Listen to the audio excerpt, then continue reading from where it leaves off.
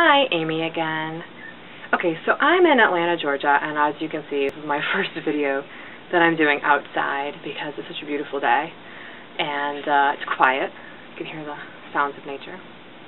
You know, in manifesting, they talk about getting in tune with nature, and I want to talk about this one important technique that seems really simple, that people just don't think much of.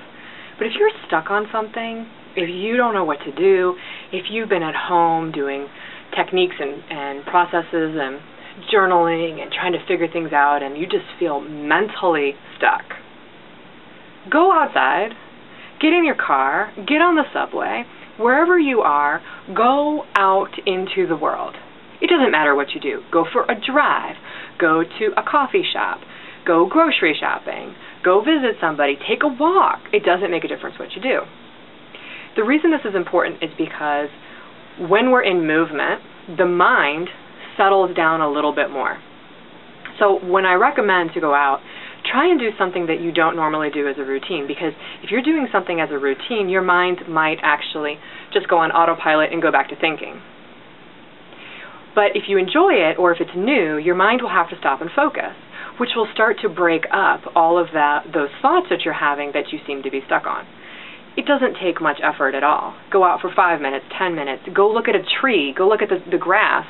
You know, there's this cat over here.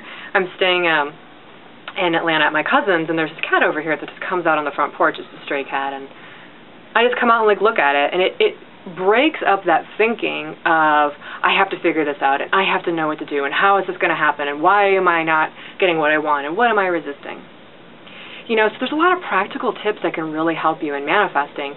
It doesn't have to be all spiritual based. It doesn't have to be all mental or emotional based. Like, you can move into the physical world. I do it all the time, just to help you release resistance. Yes, you might actually come home and just restart all that resistance again, but you will have had relief, and it's worth it just to get out and to see something different. Just do something different. Anyway, that's my recommendation, my tip of the day for manifesting. Happy manifesting, and good luck.